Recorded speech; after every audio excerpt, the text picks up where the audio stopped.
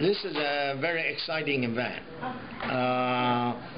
In the past, the criminal investigation usually rely on interview, interrogation, then witness statement, and the police sting operation or undercover.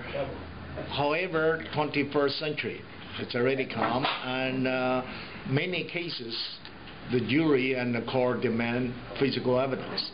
This program basically will bring all the police departments in Connecticut together to develop this new technology. For example, right now we have a sneaker print file. We have about 40,000 sneaker print in file.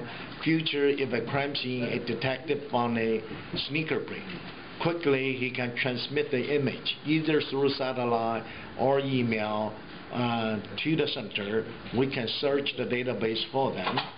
Before detectives leave the scene, they already know such a sneaker was made in 1999, Nike and Korea, made in Korea. So with all those information, can really help in detective.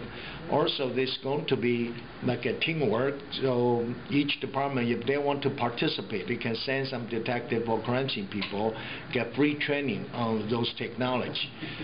When have a case happen, that department can borrow the equipment in the center. For example, ground penetration radar, 3D document staging, all those instruments they can use in their practical work as solve crime, protect the citizen of Connecticut.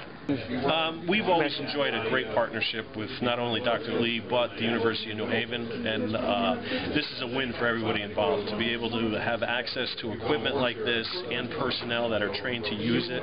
Anything we can do on a regional basis with other area departments and the university just benefits not only our department but the citizens of Branford greatly.